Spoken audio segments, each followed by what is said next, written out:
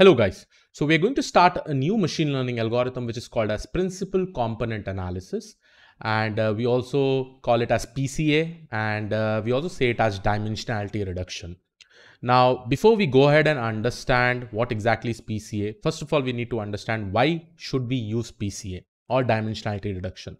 So for this we really need to understand about a topic which is called as curse of dimensionality. Okay, so curse of dimensionality.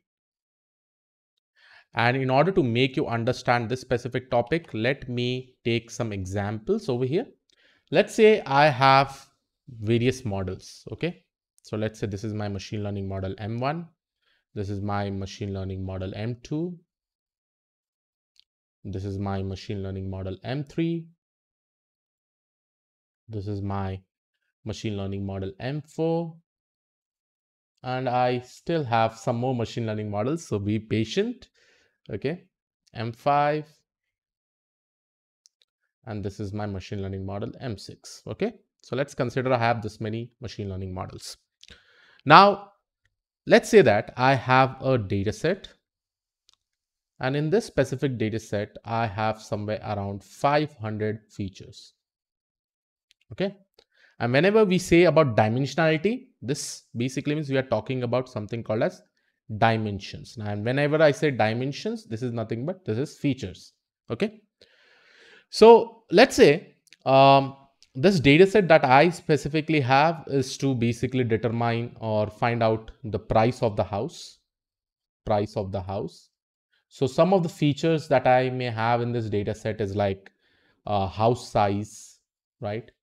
Let's say number of bedrooms, or it may be number of bathrooms, or it may be, I may also have features like number of bathrooms, right? I may have this many kind of lot of features. Okay. Now, obviously, to basically find out the price of the house, what is the most important thing? Probably you need to know the house size, you need to know the room size, you need to know the number of bedrooms, you need to know how many number of washrooms, right?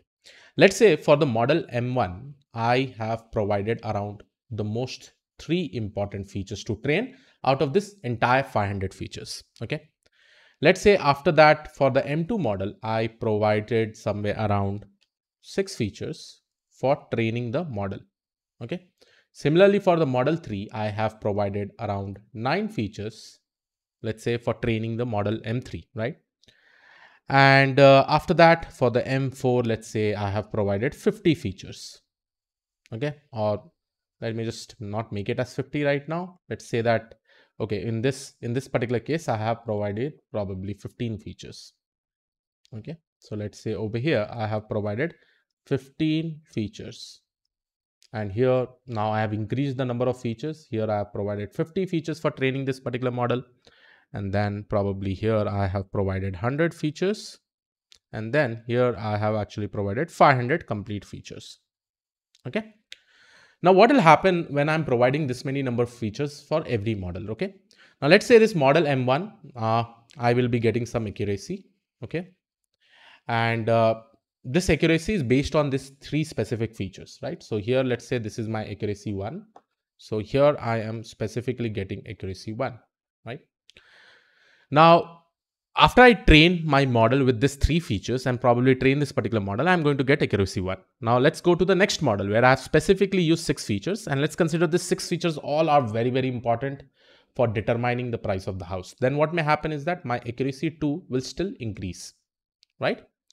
When compared to accuracy 1. So here I can definitely say accuracy 2 will be greater than accuracy 1. Then let's say M3, again, when whichever features we actually provided, like this 15 features are still more important when compared to the previous 6 feature. So I may get an accuracy 3, which may be more good at this point of time. Okay.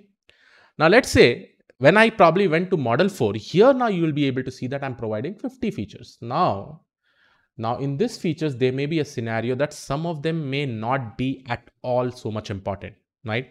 And some may have more importance, some may have very less importance, some may have no importance at all, right? So now when we will try to find out the accuracy, here you'll be able to find out the accuracy will keep on decreasing when compared to the previous accuracy. Now, what will happen is that in this scenario, you will be seeing that this accuracy 3 will be greater than this accuracy 4. Okay. And I'll explain you why this specific thing will probably happen. So let's say this is my accuracy 4. And here you can see that the accuracy 4 has decreased when compared to accuracy 3. Then when I go to the next model where I'm specifically providing 100 features, here the accuracy will still decrease. And then when we go to the next model where I have specifically provided 500 features, and this may include all the features that I have provided in the dataset, here you'll be able to see the accuracy 6 that you will be getting will still more decrease when compared to the previous accuracy. Now you may be thinking, right, why this thing is basically happening. This is the reason why we say curse of dimensionality. Now just imagine, guys, it's just like over here in model M1, M2 and M3, when we were seeing that after training with, let's say in M3 model, we were training with 15 features, the accuracy was quite increasing over here. And we can consider that this all features were quite important for this particular model to perform well, you know. But when we went to accuracy 4, or when we went to probably this model 4, you know, here we have increased the number of features. Now this specific model need not require that many number of features to do the prediction. Over here, you can just say that the model is overfeeded, right? The model is overfeeded. So model should be given that many number of features through which the accuracy should keep on increasing. But here you can see that the accuracy is decreasing. Similarly, after this particular step, when we go to the next step, you know, here also you could see that as soon as I provided 100 features, and obviously in these features, there may be a situation that some of the features may not be at all useful, you know, but still it is, model is basically getting trained on that, and a lot of confusion actually happens within the model itself. Why? Because see, model is altogether inside, if you probably say, right, any machine learning algorithm, those are nothing but mathematical equations. Now with respect to mathematical equations, you know, as you keep on feeding new and new features, it will try to learn those features also, even though it is not that important, right? So because of that, your model will get overfeeded and it will definitely lead to a lot of confusion. And based on that, as the number of features gets increased, your model will start performing, like it'll stop performing well, you know. And from that point of time, your model performance will also degrade. Now here, your second point is that your model performance will also degrade. Why? Because as the number of features are increasing, just imagine the number of dimensions are increasing, your model performance will degrade, because now the mathematical calculation will happen for that many number of dimensions. So because of that, the model performance will also degrade. Okay. Let me give you a very simple example. Let's say you are a human being. Okay. Let's say there is a person.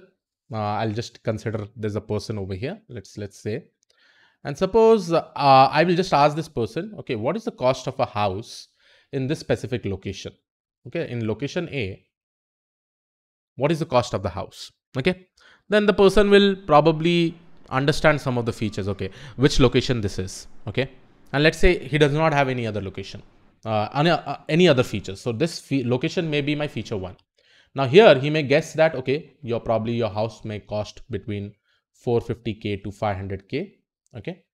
Now I say that, no, I specifically want a 3 BHK apartment. Okay. Now I have got a new feature. Okay. Then he may say that, okay, fine. This was for an average. He just thought that, okay, this may be an average price for a 2 BHK apartment. Now when he says 3 BHK apartment, then he may say that, okay, now your price may be rising between 600 to 500 to 600K. Then he suddenly says that I need a house near a beach. Okay. Now this particular parameter is added. Now you know that what will happen, the person will start thinking and this price will keep on increasing. Okay. Then let's say after some point of time, the person demands increases. The other person who wants to buy the house, he says that I want a house near to a celebrity. Okay. Near to a celebrity house. So let's say now this particular feature is also added. Now here again, the price will keep on increasing. Like this, it will keep on increasing. Now suddenly the person says, now I also want something like in beside my house, there should be a lot of grocery shops. Now this particular feature may not be that important to basically increase the price or not, but still we are adding this particular feature for training our model, right? Now what will happen? You know, this may create an impact, but it will create a very less impact. Okay. Then suddenly you'll be saying that, okay, how many number of schools are there surrounding my house? then suddenly one more feature will keep on getting added. Now, as soon as we keep on adding this many multiple things, this person who is about to say the price, right, he will also get confused at one point of time, right? Because we are just overfeeding him with multiple features. Okay, I want this, I want that, I want this. So now the person will still get confused and he will not be able to tell you the proper price. That basically means the performance of this particular person who's a domain expert in telling you the price range of the houses will decrease, and he may also not be able to tell you the accurate result. And this is the same thing that is happening when we train our model with many features. That is where your curse of dimensionality comes into picture. Now the question rises, how do we prevent it? There are two different ways how to remove this curse of dimensionality. So two different ways to remove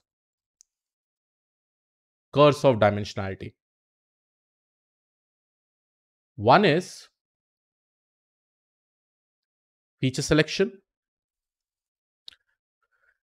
Now, what does feature selection will be saying? That we will try to take the most important features and then we'll try to train our model. That is what happens in the feature selection. The second technique which we are going to discuss in this series is something called as PCA. And I'll not just write PCA, I'll just say dimensionality reduction. And in this series, we are going to focus more on dimensionality reduction. And in dimensionality reduction, there are again many algorithms. We'll start with PCA, that is principal component analysis. Okay. So two ways to remove curse of dimensionality. One is through feature selection. In feature selection, what we do is that we try to take the important features and then we train our model. Whereas in the case of dimensionality reduction, what we do, and this process is basically called as feature extraction. Okay. Feature extraction. Now, feature extraction basically says that we'll try to derive a feature from a set of features, where we'll be capturing much essence of the previous feature. Let's say that I have features like F1, F2, F3, and this is my output. What we'll do is that we'll try to derive a feature like F1 and let's say we'll try to derive a new feature. This will be a D1 and D2 from out of these three features, and we'll use these features to basically find out our output. Okay. Then we'll try to see that how do we derive this particular feature and all everything. In short, we are extracting this new information. So that is the reason we say this as feature extraction. Super important topic. Okay. So I hope you got an idea about what is curse of dimensionality. In brief, if I tell you that as we keep on increasing the number of features, those features at one point of time when we are training those models, my model will get confused because I have so many features to learn. And because of that, the performance of the model will basically degrade. And I have also given you an example with respect to a specific person, right? If you keep on adding features and if you ask this domain expert what may be the price, then he or she may also get confused with respect to this, right?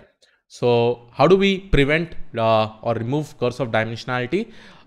There's two techniques. One is feature selection and the other technique is something called as feature extraction. In feature extraction, we are going to learn about the first technique, which is called as dimensional reduction. And in that, we are going to learn about this algorithm, which is called as PCA. Okay. In short, we will be extracting some features out of the previous features. So this was my original feature. And out of this, we will be extracting some features like this. It may be in lesser dimensions. And obviously, remember, this will be in the lesser dimensions. And we'll try to capture the essence out of all these original features, the same essence of variance, I can also say. And then we'll try to derive this particular feature, which will be able to perform well when we are training our model. In this section, we are going to discuss the differences between feature selection versus feature extraction.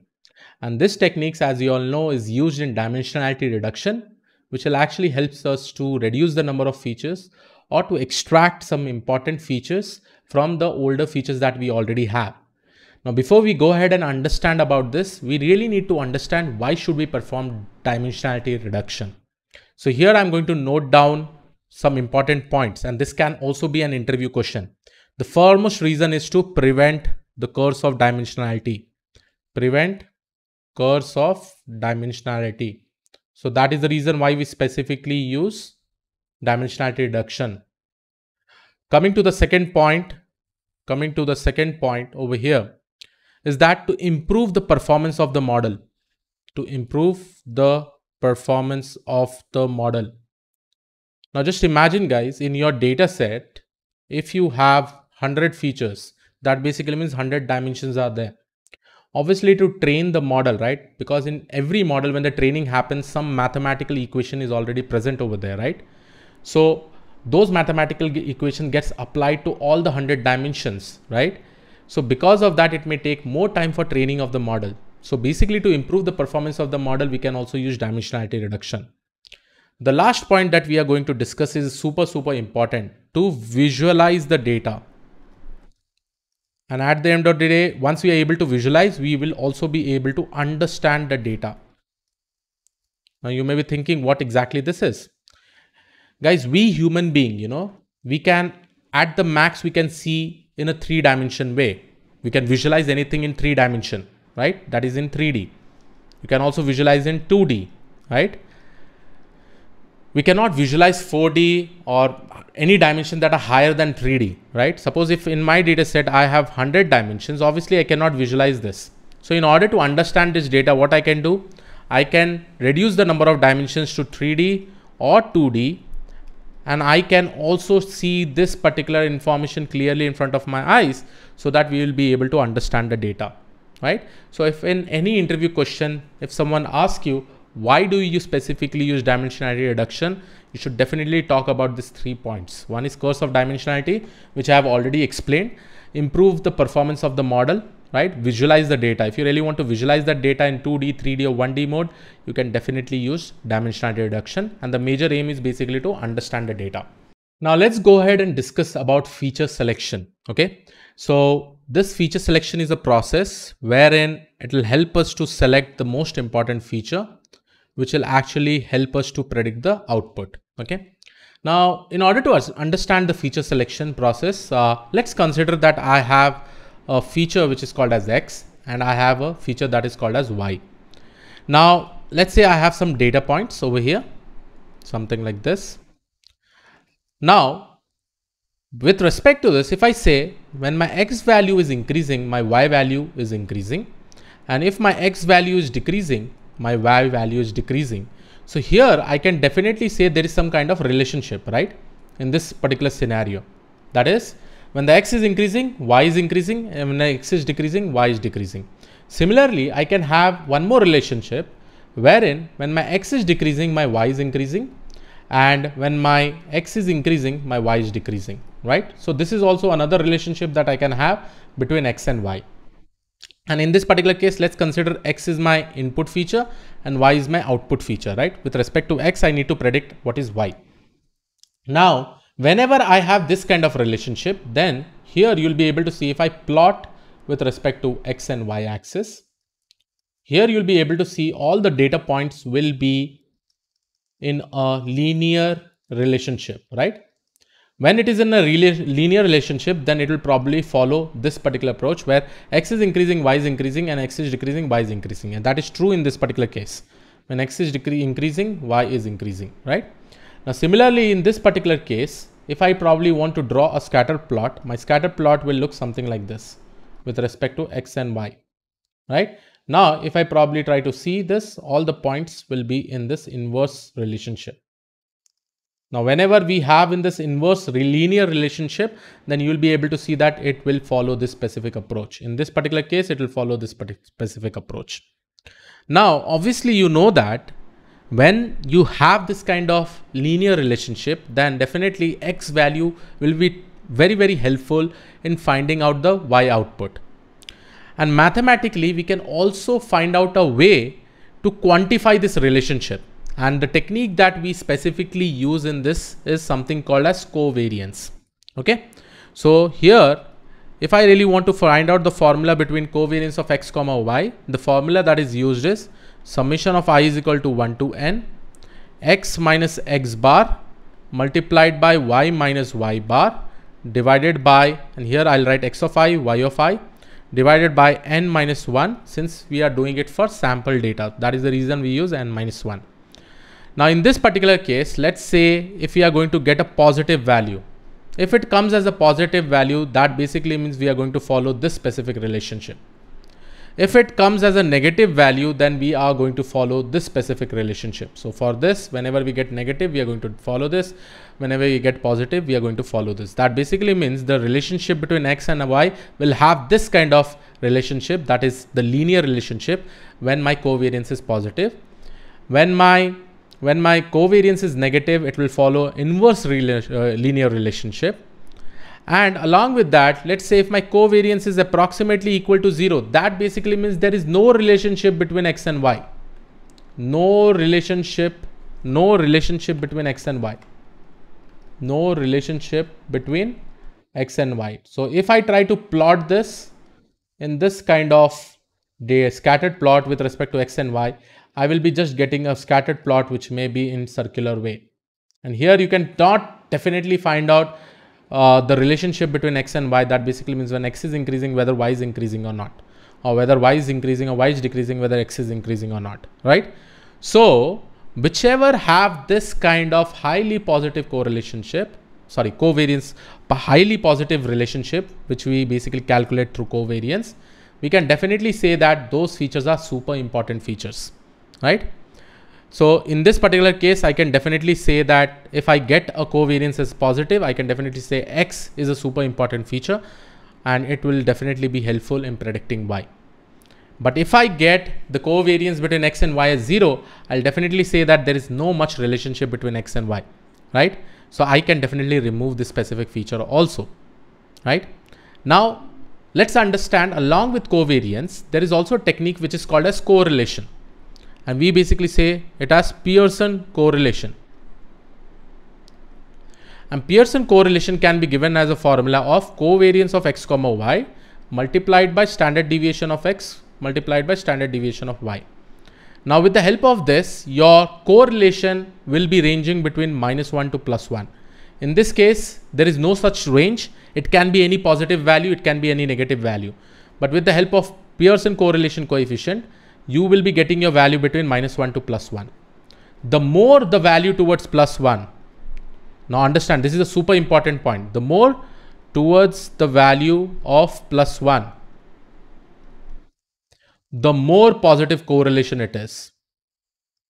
The more positive correlated it is. X and y is, okay?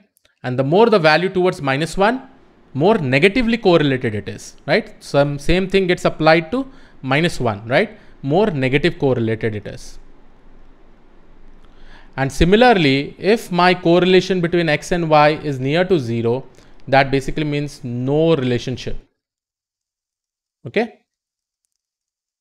Now this was an idea to talk about the relationship between x and y. Now how this particular process is basically used in feature selection. This is just one of the technique, guys. There are other techniques also in feature selection, but I just really want to give you a brief idea before we go ahead and understand PCA. Okay. Let's say I have a specific data set. And let's say this is my housing data set. In this data set, let's say I have features like house size. The other feature that I have is something called as fountain size. Let's say that these houses are present within an apartment, and we are also going to take this as a property to predict the price of the house. Now, in this case, these are my independent features.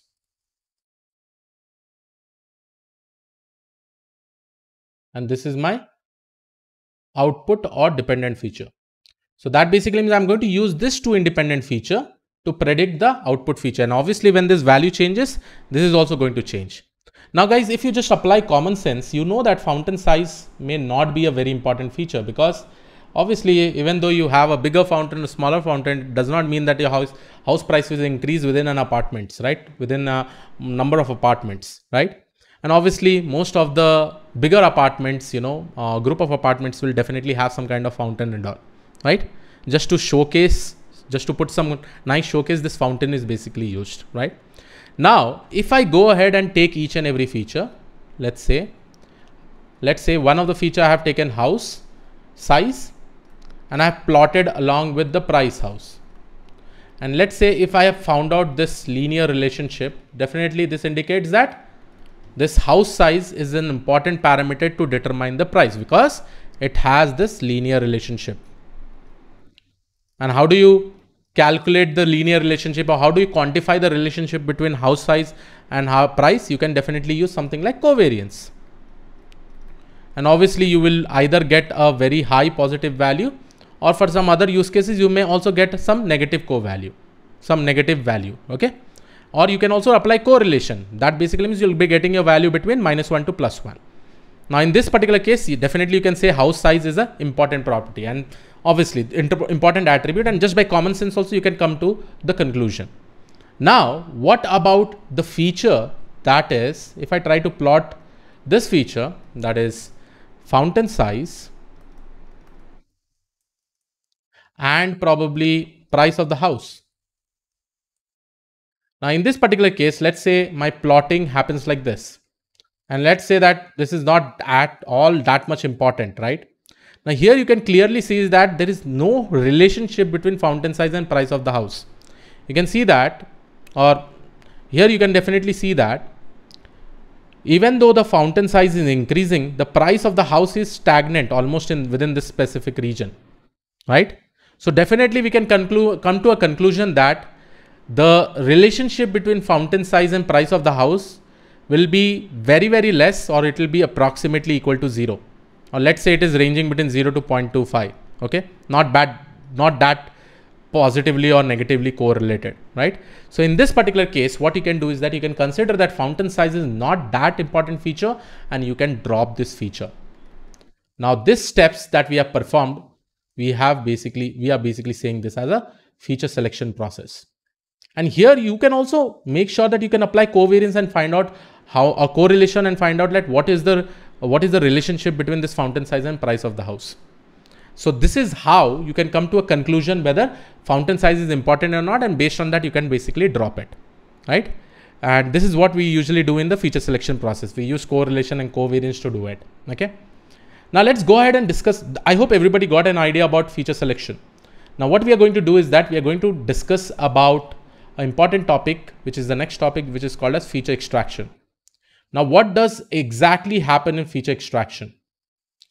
In feature extraction, let's say I have features like x1, x2, and let's consider the same housing example. Now let's say I have something like house size, and let's say I have like number of rooms. And finally, I have something called as price of the house. Now in this particular case, you want to reduce your number of features from 2 to 1. That is what we are doing, right? We are in dimensionality reduction. Let's say that I want to reduce my 2 features into 1 feature. That is what we do.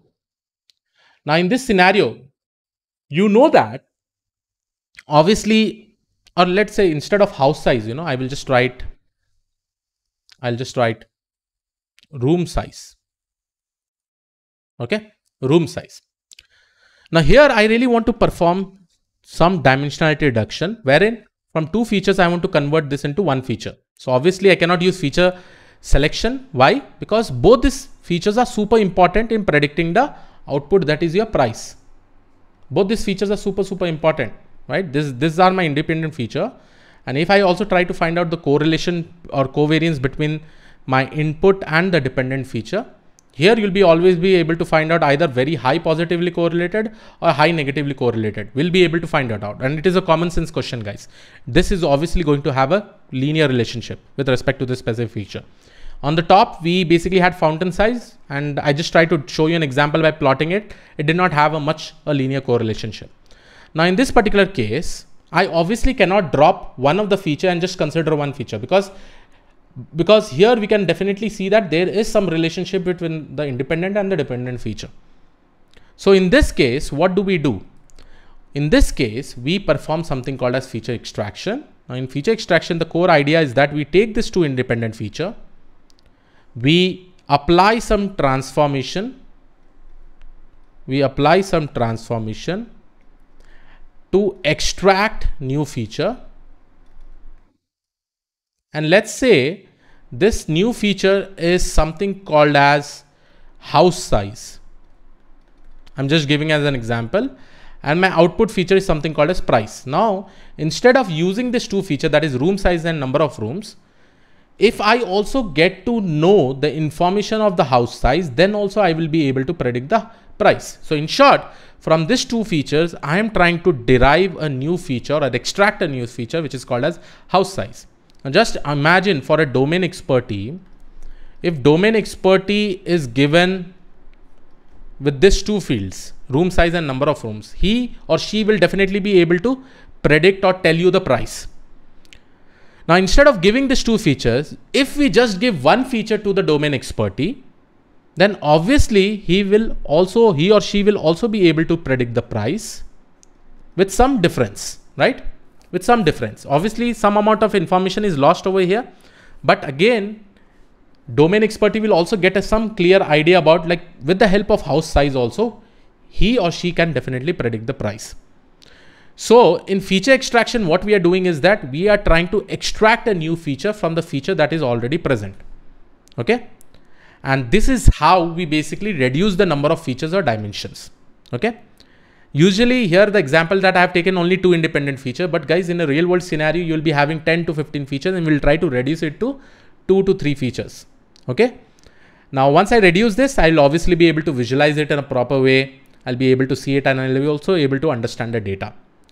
Now, this is the idea behind feature selection versus feature extraction. So in this video, I've covered so many things. First of all, why dimensionality reduction? Then why feature selection? What is feature selection? What is covariance? What is Pearson correlation?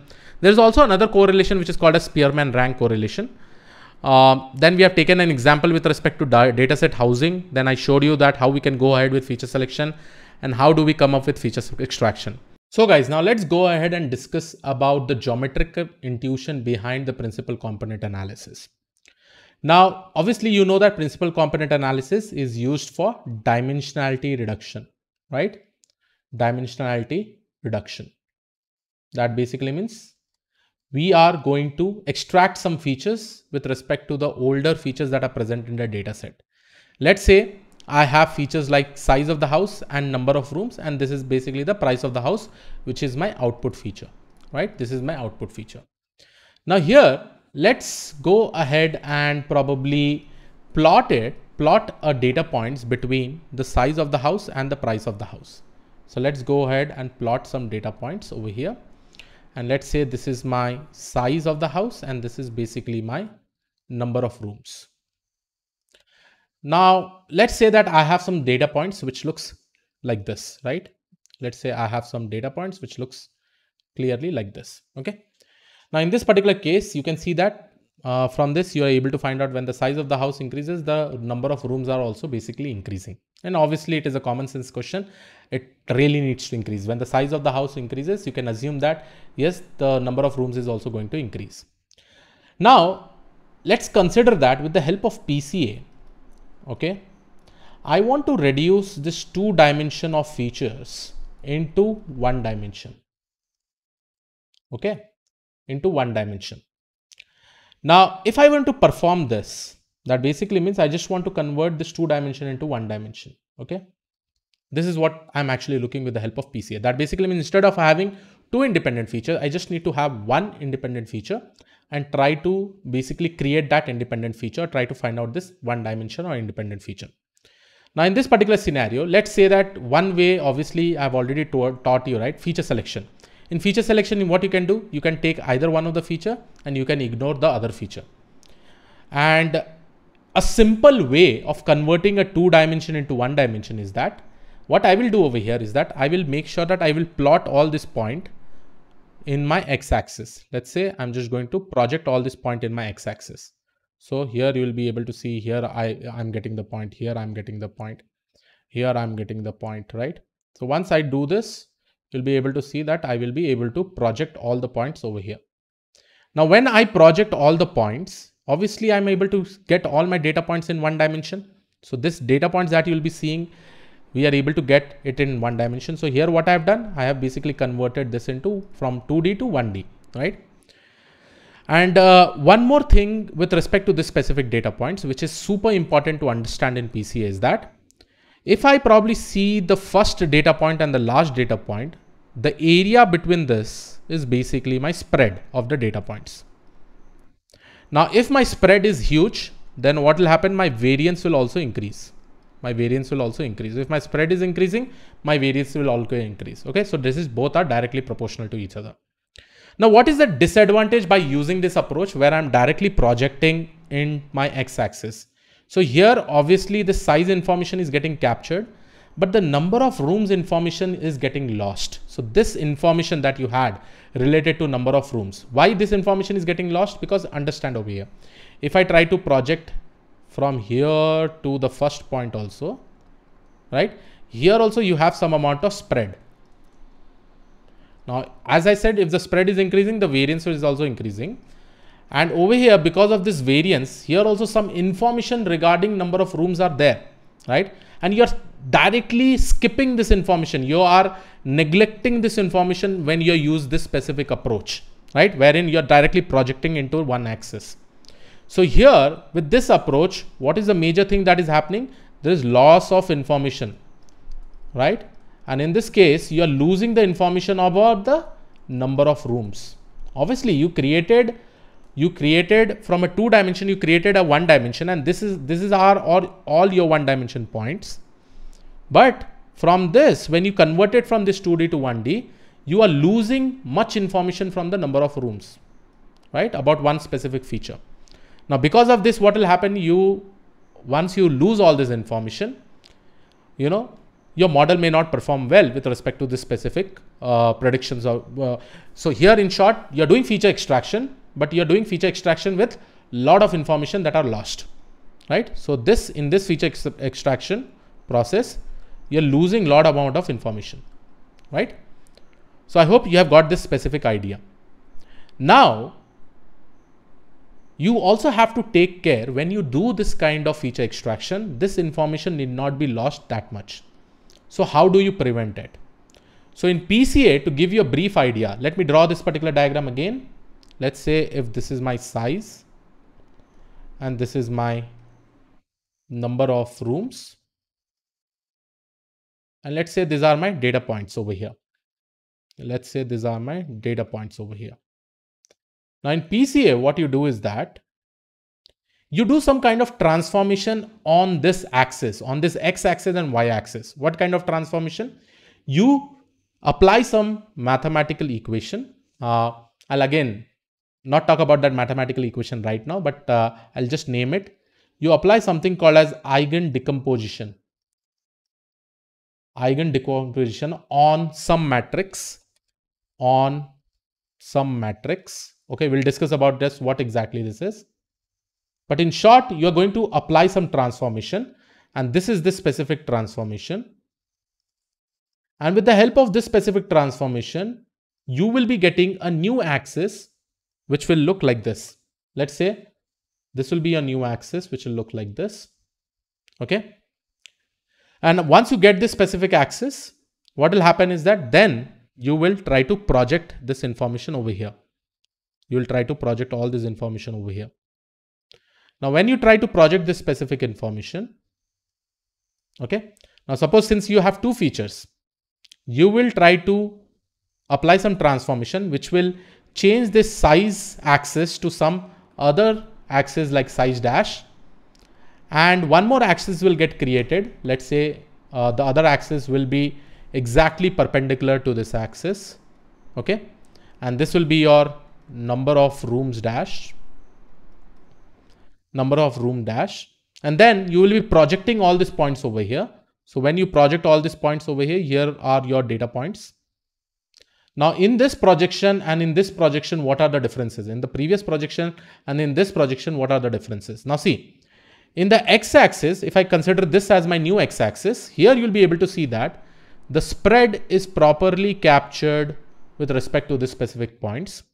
And similarly, if I try to plot all this point on this new axis, here you'll be able to see your spread that is going to get lost once we project over here will be very, very less.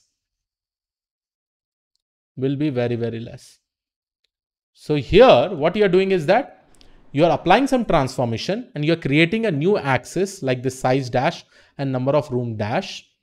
And once you create this new axis, all you do is that you now just project all this point to this particular axis. And after projecting this point, you can see that maximum variance is getting captured for all the points over here. So here, maximum variance is getting captured. Maximum variance is getting captured. And why this is better than this? Because in the y-axis, you're not losing much information. You're just losing this amount of information, right? This amount of variance you are basically losing, right? When you project it on the x-axis. Now with this transformation, you're able to convert your 2-dimension into 1 dimension, and you're making sure that much information is not lost. Much information is not lost. And how do you come up with this specific point? Because see, in the y-axis, because of this new dimension, here the variance is less, right? So even though you project this point over here, most of the variance is basically getting captured by your x-axis. So much information is not lost.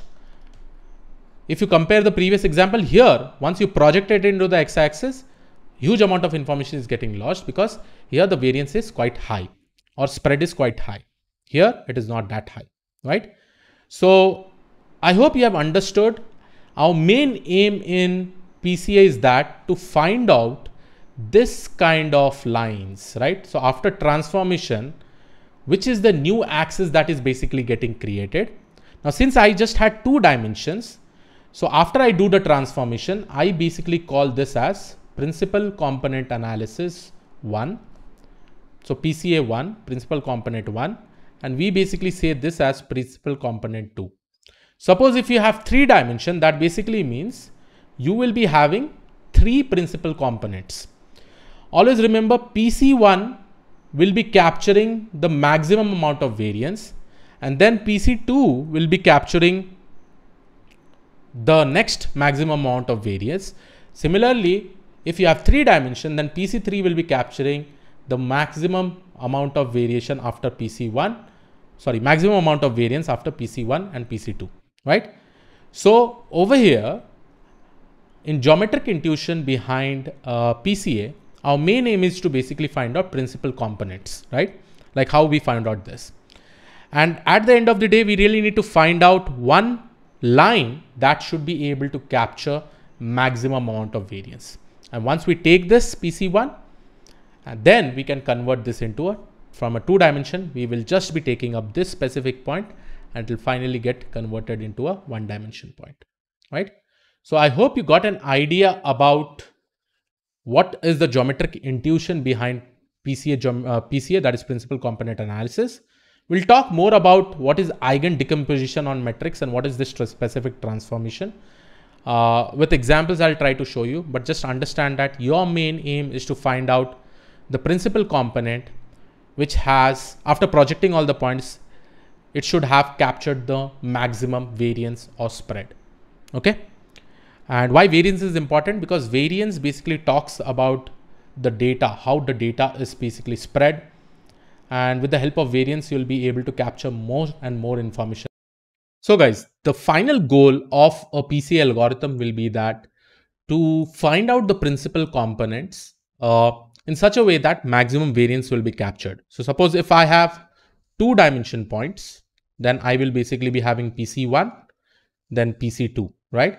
And we know that the variance with respect to PC1, after we project all the points in that particular component, will be greater than the variance with respect to the principal component 2 once we project it. Suppose if we have specifically 3 dimensions, then here you will be able to see that we will be getting 3 principal components. Okay, that basically means like we'll be having 3 different axes.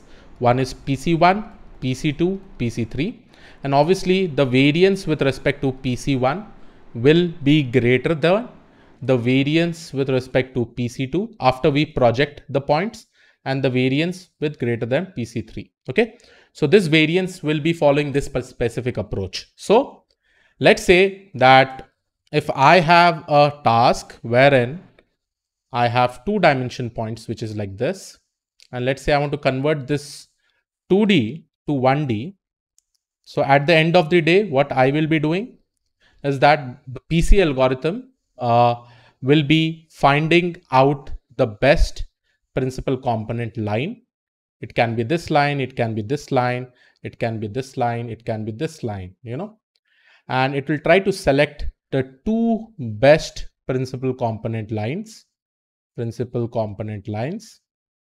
And how we say that this is the best principal components line? Because once we project, let's say once we project this specific points on this line, right, we will be able to call this line as the best line only when the variance that is getting captured is maximum. Okay, so let's say this line has actually captured the maximum variance. So I will say this as PC1. Suppose if this line has captured the second maximum variance, then I will basically say it as PC2. So this specific line will be my PC2, right? And at the end of the day, if I'm converting this into 2D to 1D, then what will happen? I will basically be taking up all these specific points that I have actually plotted over here. Okay. So guys, the final goal will basically be to get the best principal component. And how do we say that it is the best principal component? Which captures maximum variance, right? Which captures maximum variance. Okay. Now let's say that if I want to convert a 3-dimension point to 1 dimension. Now in the case of 3-dimension points, we will be getting 3 components. One is PC1, PC2 and PC3, right? And obviously it can be all these 3 lines, any of the best 3 lines. And that the variance of PC1 will be greater than variance of PC2.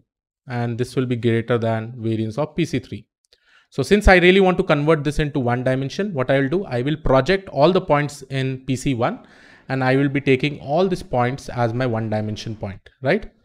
1 dimension point. Let's say if I want to convert this 3 dimension into 2 dimension, then what I'll do, I will probably take PC1 and I'll also make sure that I'll project all the points in PC2 and I'll take this 2 information and combine it together to basically get my 2 dimension. Right? So this is what is the approach that we are going to follow. Again, let me repeat it. The major and the final aim of the principal component analysis is to find the best line after the transformation, which will be able to capture maximum variance. And the line can be existing anywhere in this space, right? And with respect to that, based on the number of dimensions that you want to convert, you can take that many number of principal components. Okay. So yes, in the next video, we are going to see the mathematical intuition behind how this transformation basically happens. And that is where we are going to learn about eigen decomposition on a specific matrix. We'll talk about what are the steps and how do you project it. We will also see that how do you project this specific point on this specific line and how do we make sure that the variance will be maximum. We'll be discussing about that. Okay. So guys, now let's go ahead and understand the maths intuition behind the PCA algorithm. Now over here, let's consider that I have this 2 axes X and Y and I've just plotted this point. And let's consider that my aim is to convert or reduce from 2 dimensions to 1 dimension. And as you know, the final goal of the PCA algorithm is to find out the best principal component line after the transformation from this axis in such a way that maximum variance needs to be captured. Now let's say for this example, I'm just going to consider this is that specific line, which is my principal component 1, because as soon as I plot all this point over here, you can see that maximum variance will get captured, right? So that is the reason why we are selecting this as the best principal component line. Okay. Now what PCA is actually going to do in order to come to this conclusion, like whether this is the best or not, there are 2 important things. One is projections. And the second thing is the cost function that is related to the variance. Okay. So let's go ahead and discuss about both of them. Okay. So out of all these points, let's do one thing. Let's take up one point. And for now, I can just consider this is my point P1. Okay. Which is denoted by X1, Y1. Okay. This is obviously denoted by X1, Y1 because why? This is my X axis. This is my Y axis. So let's say this is denoted by X1, Y1. Okay. So I can consider also this P as a vector. Okay. So let's say that this is a specific vector and this P1 is a vector. And let's consider that we also have a unit vector, which is specifically given as u. Okay, so this is my unit vector. Now, the first point, let's go to the first point. The first point is all about projection. So let's say that if we really want to project this P1 into this particular point, okay, into this particular vector, then we will get something called as P1 dash. Now, we really need to find out what is this new projection, because see over here, our main aim is to capture the maximum variance. The maximum variance will only get captured when all the other points that you will be seeing in this, right? Once we do the projection over here, once we do the specific projection over here, over here, over here, over here, then only we'll be able to take up all this point and calculate the maximum variance, or we will be able to calculate the variance, right? So that is the reason why we really need to project this particular point over here. So once we project, let's say if you are trying to project P1 to P1 to this particular unit vector, that is u, P1 dash, then this projection is given by an equation. Let's say if I'm saying projection of P1 on u, right? If we write the specific equation, the equation will be given something like by, we can write it as P1, that is magnitude of P1, P1 vector multiplied by u vector divided by magnitude of u. Okay, so this is the equation that is basically used with respect to the projection of a specific vector on a unit vector. Okay, and since this magnitude of u is equal to 1, since this is a unit vector, and whenever we have a unit vector, the magnitude of that particular vector will be 1, we can write the projection of P1 on u is equal to nothing but dot product of P1 multiplied by u. So this is the entire thing that we basically get. So as soon as I do a dot product of P1, which is given by this coordinate x1 and y1, and let's say this unit vector is given by the coordinate x2, y2, when we do the dot product with respect to P1 and u, I'm actually going to get P1 dash. Okay, so this is nothing but this is P1 dash. Now, this is with respect to the projection, which everybody needs to understand. Okay, now let's go towards understanding like this. When we do all the projection, let's say once we project P1, we will be getting P1 dash. Let's say there will be another point. Let's say this is P2. Then we'll be getting P2 dash. Then we'll get P3 dash. Then we'll get P4 dash, right? All the points, we will finally project it. Let's say P0 dash. Like this, we have all the points and we get finally Pn dash. Now, once we have all these points, and remember, whatever value we get from this particular dot product, it is a scalar value, right? And when we can take up all the scalar values, so this all values that we are going to get after projecting it, this all will be a scalar value itself, right? Scalar value itself. Now, once we have all these values are basically talking about the distance. Let's say, what is P1 dash basically talking about? It is just talking about the distance from here to this particular axis, right? So let's say if I'm probably calculating distance from origin to this, right? It is basically talking about this specific distance, right? P1 dash. Similarly, P2 dash, suppose if this is P2 dash, I'm basically talking about this distance, right? From here to P2 dash. Now, once I have the scalar values, then it becomes easy for me to compute the variance, right? Let's say these are all my points. So I'm just going to select all these things, okay? And these are my points, P0 dash, P1 dash, P2 dash, P3 dash. So let's say I'm talking about these specific points. Let me give us some different notation so that it becomes easy for you to understand. So let's say this is x0 dash, x1 dash, x2 dash, x3 dash, x4 dash. Like this, I have xn dash. Okay. Now, in order to compute the variance, I can simply use an equation that is summation of I is equal to 1 to n.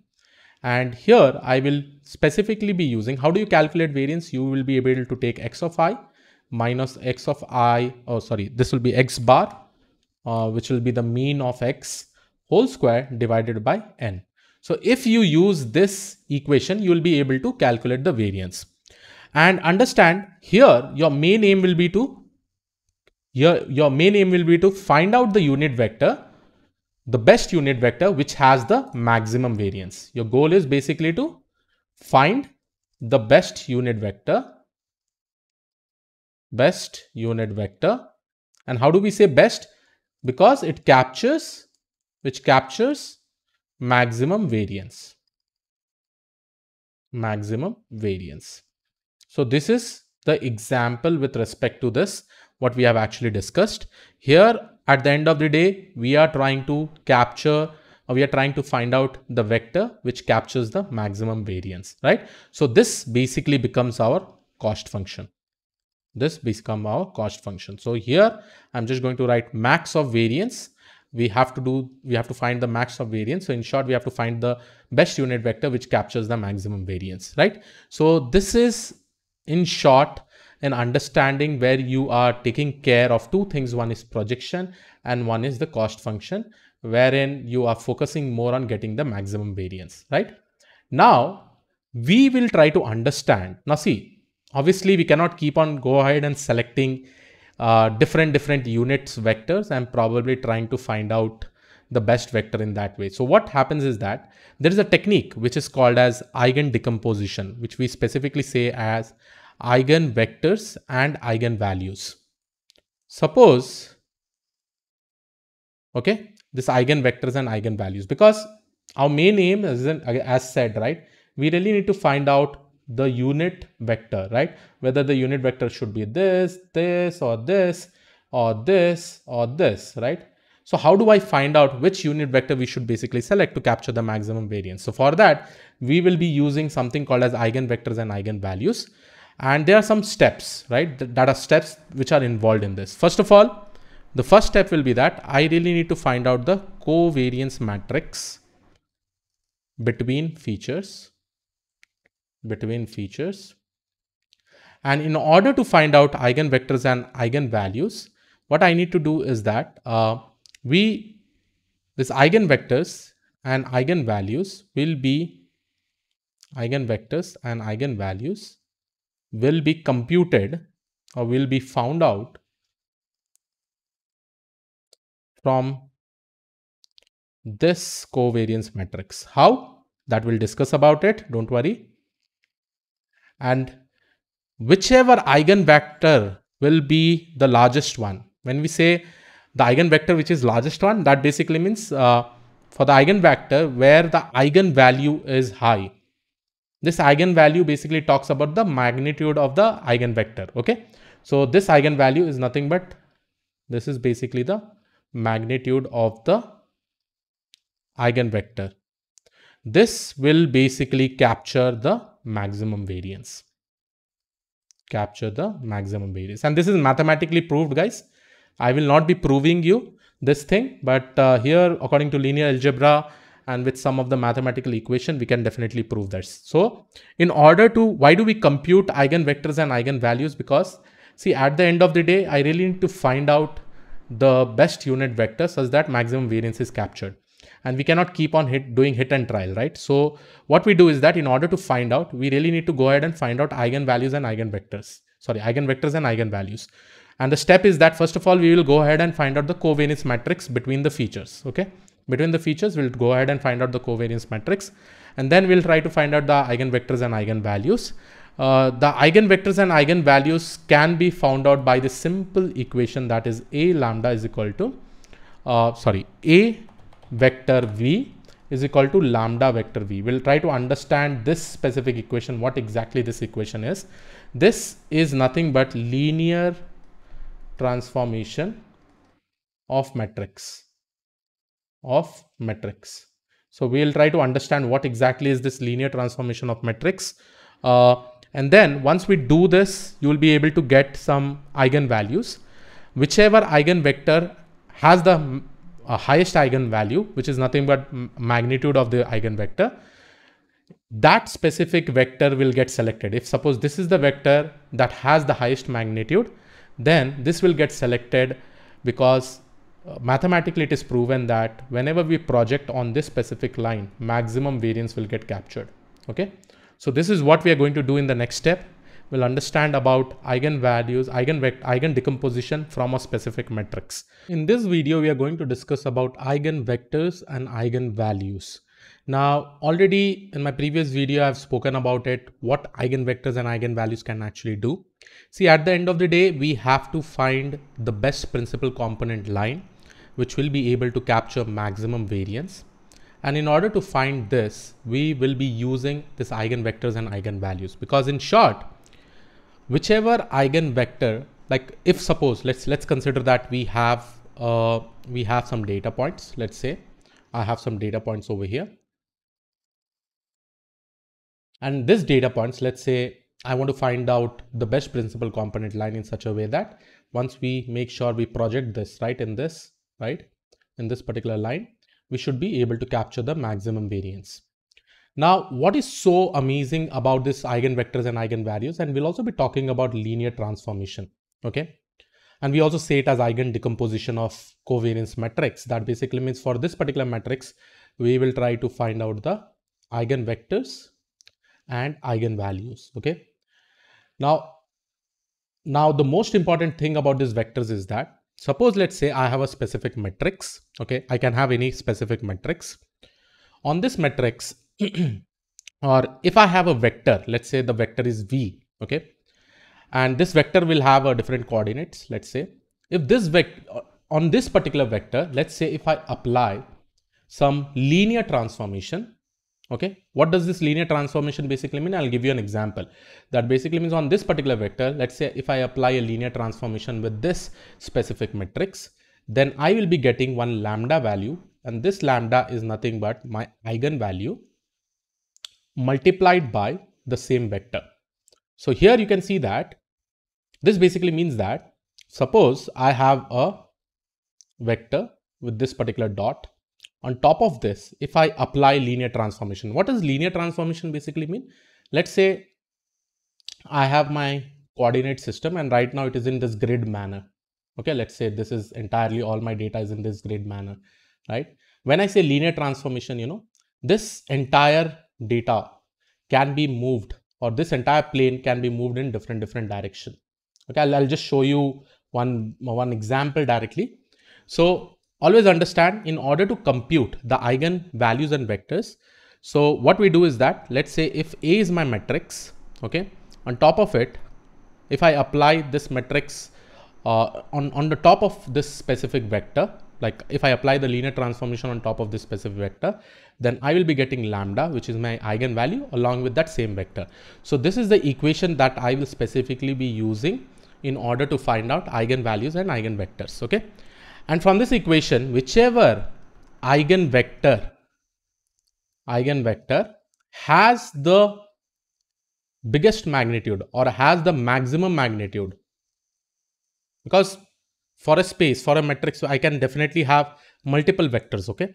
So from this, whichever has the maximum magnitude, that will be used as a plane or principal component, because it is practically proved through maths. Again, I'm not going to go towards that particular proof, but this principal component will be able to capture maximum variance, okay? So let me go ahead and show you one example, okay? So here I will just show you one example. So this is a linear transformation. Let's say I have one vector over here, okay? I have one vector. So this vector is nothing but 1, 1, right? So here I hope everybody is able to see this, okay? 1, 1. So this is my vector. Now on this particular vector, if I apply a linear transformation with this matrix, okay? With this matrix. Now what will happen, you see, because once we do the linear transformation, this particular line will now get changed and it will display something like this. See, after I apply this transformation, my new points that I'm going to get is something like 4, 4, 2, right? Now 4, 2 is nothing but, here you can see the lambda value will be 4, 2, because 1, 1, 0, 1, 0, 1.01, 1.0 is my vector, right? So here also you'll be able to see I can multiply lambda multiplied by this particular number. So here you can see 4, 2. That basically means, for a vector, if I apply a linear transformation with this particular matrix, I'm going to get a lambda value with 4 and 2 as its lambda, as its eigenvalue. Now, let me just show you the eigenvectors also. Let's say here I've checked on eigenvectors, and let me also show the snap grid, okay? So here you will be able to see what is basically happening. This line that you see, right? This is basically my vector, okay? Now here you can see for this particular point, when I apply this transformation, the vector is in another direction and this is in another direction, right? Now let's say my initial point was somewhere here. Let's say my initial point was somewhere here. And if I probably apply the same operation, now it is minus 1, 0, right? Then what will happen is that you can see the new transformation, right? I'm actually getting minus 2 comma 2. And here you can see this is in the direction of the vector. So what I can do is that I can project this particular point into this plane, right? So here, this will be my longest vector with this longest magnitude. Okay, just for an example, I'm considering like that. If I keep on doing another points, right? If I keep on doing, let's say I'm putting it over here, right? And if I go back here, you'll be able to see this was my initial vector. Now after applying linear transformation, it has gone outside the plane. Similarly, I can, and this time vector did not match. Suppose if I have this point over here, and if I try to apply it here, you can see again, this will get transformed to different values. So your lambda value will keep on getting changed based on the different vectors. Okay. So from this, we can definitely see that what is happening is that from this specific equation, we will be able to get the eigenvectors, and this eigenvector which has the maximum magnitude. When I say maximum magnitude, that basically means the max eigenvalues that will be selected as the best principal component line. Okay, in this particular case, it is PC1 because it captures maximum variance. Okay, so at the end of the day, you'll be able to see with the help of these eigenvectors and eigenvalues, you'll be able to see this. Okay, and the same thing is happening. Now let's go ahead and understand the steps to calculate eigenvalues. Steps to calculate eigenvalues and eigenvectors. Value and eigenvector. Because as I said that you require a matrix, right? In this specific case, we have to calculate the covariance of the features, right? Now let's say if your features were X, comma Y, your independent feature, and this is your Z as your output feature. So for this, I want to extract another feature which can be X dash. So what I'll do is that I will try to find out the covariance of X comma Y.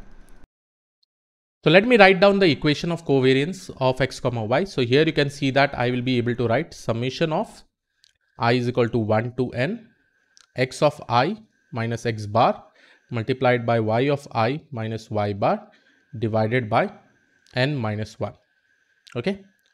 Now here you can definitely see that if I really want to find out the covariance of X comma Y, usually we get 2 cross 2 matrix. Okay. Now this specific matrix looks something like this. Okay. Let's say I'm just going to divide like this. So this will be a 2 cross 2 matrix. This will be X, this will be Y, this will be X, this will be Y.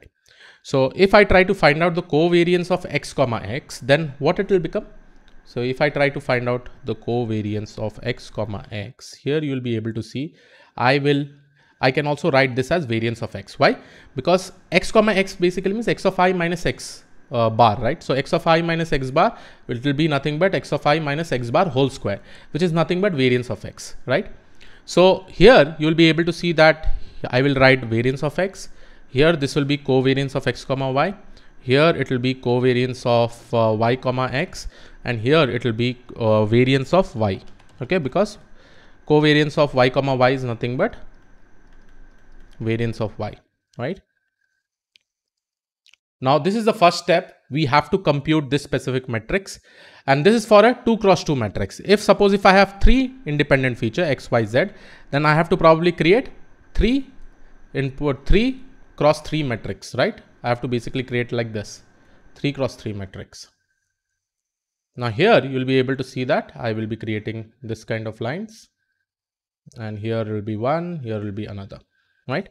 Now again here all in the diagonal element, it will be the variance of X, variance of Y, variance of Z, and remaining all you will be able to see this. And one more thing, that covariance of X comma Y is equal to covariance of Y comma X. This both will be equal, right?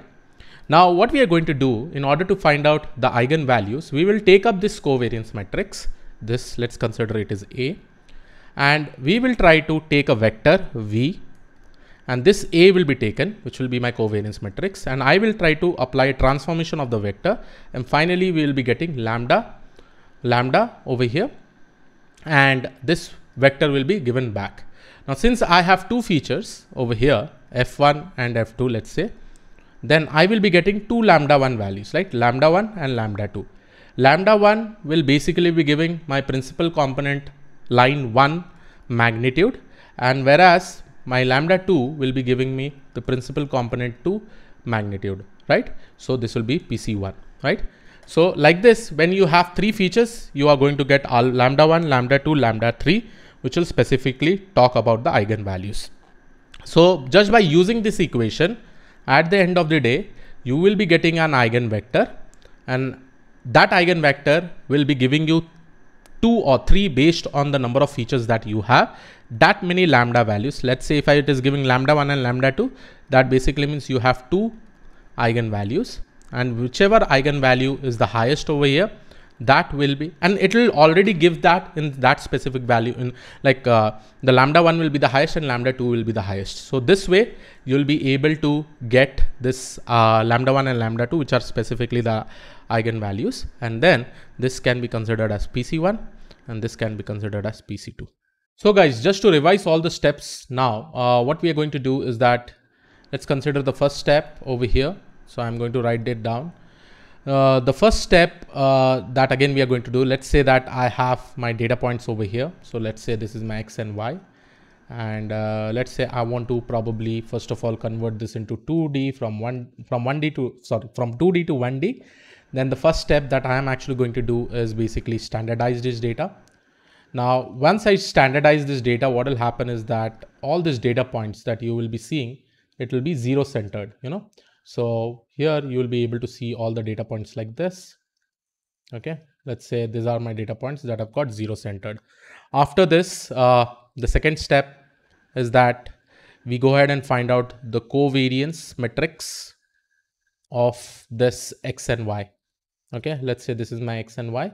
So we basically find out the covariance matrix, and again, in the case of two independent features, I'll be getting a 2 cross 2 matrix, right? So this will basically be my 2 cross 2 matrix with respect to X and Y, X and Y.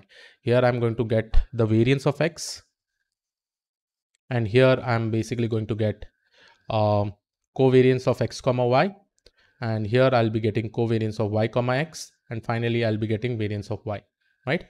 Now after I get this covariance matrix, all I have to do is that find out eigen vectors and values. And how do I find it out? By just applying, let's say this is my matrix A. So this A, when we apply a transformation on vector V, I'm going to get this eigenvalue of V, right? Now since this is a 2 cross 2 matrix, here I'm going to get lambda 1 and lambda 2. Okay, so these two values are my eigenvalues. Okay, and this lambda 1 will basically be indicating me by PC1, that is principal component 1 line, and this will be my PC2 line. So in short, after this particular points, what we are going to do is that let's say that we will be creating two different line.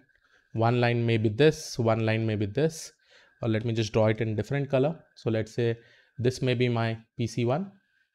Okay, so this may be my PC1 and this may be my PC2.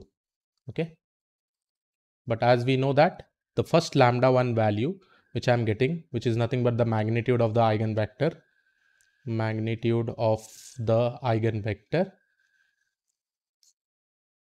here it will capture the maximum variance. So this variance that is getting captured will be maximum.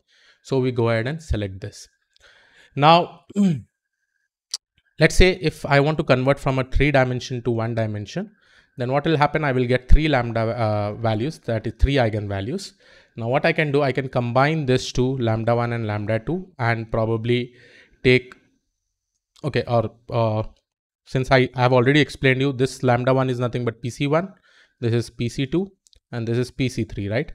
So I can combine PC1 and PC2 and convert this 2 dimension into 1D, and then this can also be taken as another 1D. So when I combine this two, right, it becomes a 2D, right?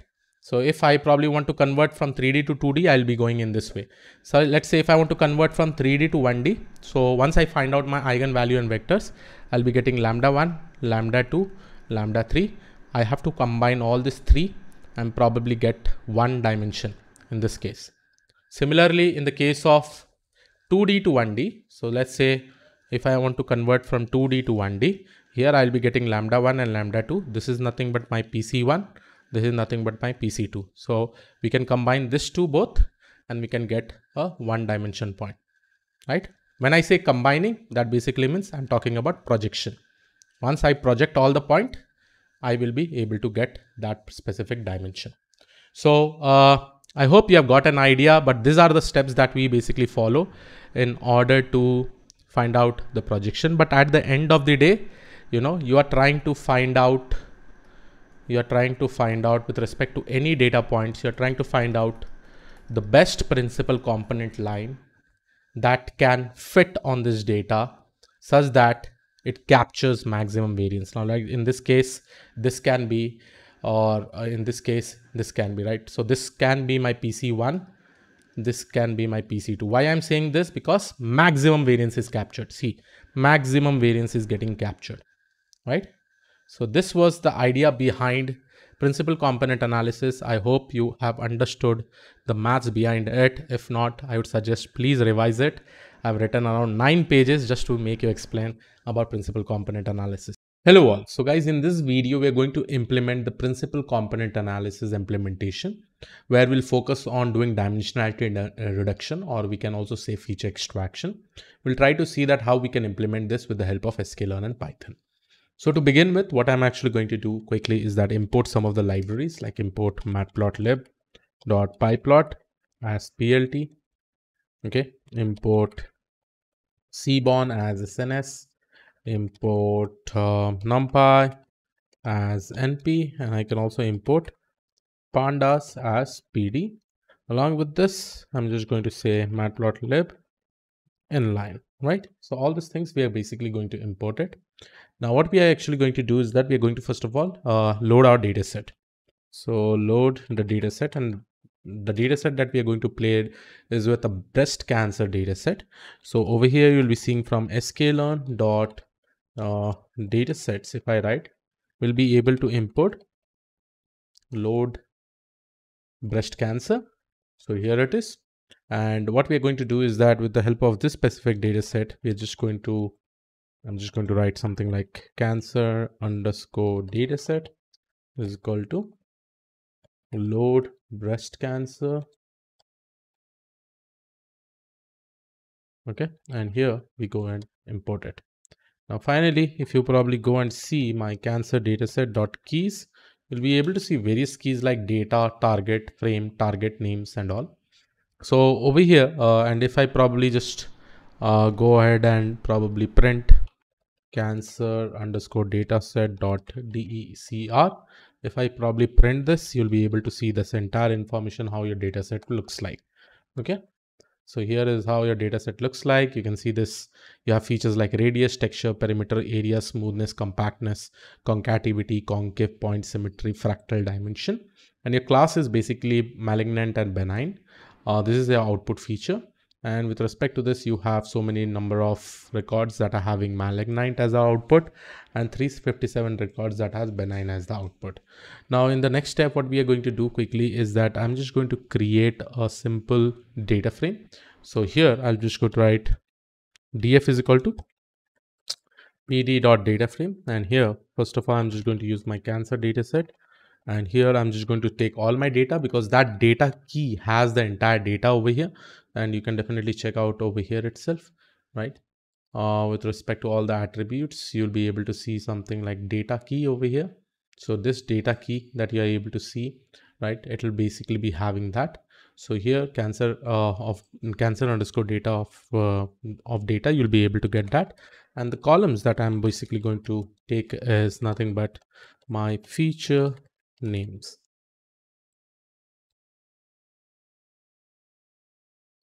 Okay, so here is my df.head, right? So these are all my features that are there with respect to all this. Um, Now, what I'm going to do is that I'm not going to just solve some classification or regression problem statement. Principal component is more about dimensionality reduction. Now, let's say if I have probably 10 to 11 features, and obviously I cannot visualize this. I have to basically convert this into 2D or 3D, two dimension or three dimension, and then probably we'll be able to visualize it. But here our focus is not to remove the features, but we are going to extract some features, making sure that some of the variance is basically getting captured. And again, whatever theoretical concept we have learned in principal component analysis, we will try to take all these features and try to extract only two features that captures the maximum amount of information out of it. Okay. Now to do this, what I am going to do, first of all, I'm just going to apply standardization. This is a good step to do in feature scaling also. Sorry, in PCA, we have to definitely do feature scaling, and for that we are going to use standard scaler. So I'm going to write from sklearn dot preprocessing import standard scaler, and here I'm basically going to write scalar is equal to standard scaler, right? And once I execute this, all I have to do just write scalar.fit on my entire df, right? So once I do this, or once I execute this, that basically means my entire fit has actually happened on the scale data frame, and then I can transform this entire data frame based on the standard scaling, and I'll try to save it in a variable which is called as scaled data. Okay, so here in order to perform the transformation, I'll just write scalar dot transform. Okay, and here you'll be able to see df, and finally you'll be able to see my scaled data in the form of standardization. It is basically in the standardization, that basically means the mean is 0 and your standard deviation is 1. So most of your data will be ranging between -3 to +3, right? So that is how this entire standardization process have actually taken place. Now what we are going to do is that out of all these particular features, we are just going to extract two features. So in order to do that, what we can do is that we can apply PCA. So here I'm just going to write applying PCA algorithm. Okay. And for applying the PCA algorithm here, I'm just going to use from sklearn dot decomposition. I'm going to just import PCA, and I'm just going to execute it. And here we'll be writing PCA is equal to principal component analysis. And here by default, if you probably go and see, I have to give this value which is called as n underscore components. Right now, let's say if I have this many number of features, I want to convert this into two features. I want to extract two features out of it, which captures maximum variance. So all I have to do is that just go ahead and write this n underscore component as 2. Okay. So once I probably do this and probably execute it, then all I have to do is that just write PCA dot fit underscore transform on my data.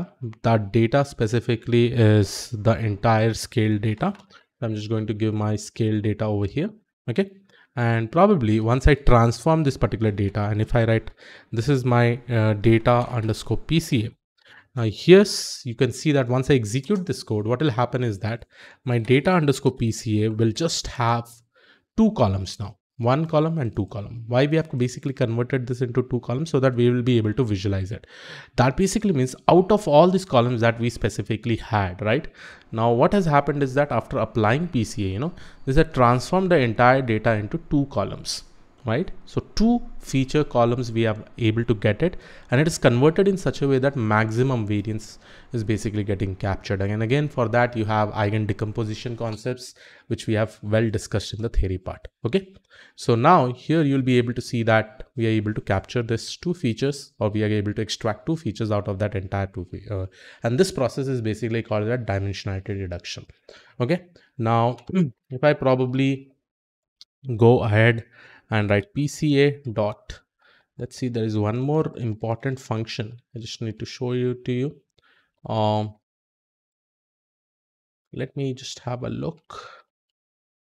Explained variance, right? So once I execute this, here you'll be able to see this is the explained variance of feature 1 and feature 2, and probably if I don't exactly use n underscore component is equal to 2, so here why 2 explained variance, it is saying that because from this two feature this much variance is being able to get captured, right? And now here if you probably if I probably take this up and apply the PCA without giving n underscore components, right? So let's say if I probably just give over here and I don't give my x underscore components, right? Oops, let me just write. Okay, and probably then if I write PCA dot fit underscore transform on my data, and that data, let's say, is scale data, then what I'm actually going to do, it is just going to create that many number of components, how many number of features were there, right? Now if I probably go and search for PCA dot explained variance, so here you'll be able to see with respect to every feature how much variance is basically getting captured, right? And probably if I try to add this up, we will be getting some value that is near to 100. Okay, so here you can clearly see this many number of features are, so that many number of explained variants are there. Now you know that what we have done is that we have basically applied n underscore component is equal to 2, and once I do this, I'm getting 2 features as my extracted, and if I probably see my explained variance, this is how much it is getting captured. Okay, so I'm just going to remove this since we need to just focus on two variables or 2 features, right? Now we will try to see that with the help of these 2 features, will we be able to do something, right? Will we be able to do something? So the best way is that we'll try to see it in the most visualized format. So yeah, I'm copying a code where it is written as plot.figure, and here you can see data underscore PCA. I'm just going to use data underscore PCA over here, data underscore PCA over. So this is for my first feature, and this is for my first feature, zeroth feature over here, and this is my first feature. I'm just trying to plot it in the scatter diagram, and over here what I have actually done is that we are going to also take the target column. Now this target column here, you'll be able to see that where our target column basically exists in this, right? So cancer underscore data of target, if I probably write, we'll be able to get all the target values over there. And then the type of mapping we are going to use is something called as plasma. My X label will basically talk about first principal component and second principal component. Always understand the first principal component will have maximum variance captured when compared to the second one. Then as we go with respect to the third one, again the variance will get reduced. Okay. So once I probably execute it, here you can see that how clearly my data points is visible. And even for this particular problem statement, I can probably solve it with the help of any classification problem statement. But here you can definitely see that out of all the 11 to 12 features, you have easily converted this into 2 features. And now it was able to capture maximum amount of information. So that is the reason my data points is clearly separable. And this was all about principal component analysis and how can you implement it. Probably if you wanted 3 components, you could just need to write 3 components over here, right? And let me just show you. That will also give you an idea. Like, see, when I wrote n underscore component is equal to 3, I got 3 features. Now if I probably go and write explained underscore variance, I'll be getting 3 values. This is PCA1, this is PCA2, and this is PCA3. PC1, PC2, PC3, right? And here you can see that this variance is getting decreased, right? So PC1 will be having the maximum number of variants that will be able to capture out of this, right? But now here, just for the displaying purpose, you can also do it for the 3 dimension. I'll just keep it like this, and this is how it basically looks at. Okay, so you can definitely try out your own examples. You can take up a data set and try to convert it into 2 features, 1 feature, 3 features, as many you actually like, right? So this was a perfect example with respect to principal component analysis. 2 things we have learned over here is that how we can perform dimensionality reduction, and along with that, how we are also able to understand that how much variance it is able to capture. Right. So yes, this was it from my side. I hope you like this particular video. I'll see you all in the next video. Have a great day. Thank you and all. Bye-bye.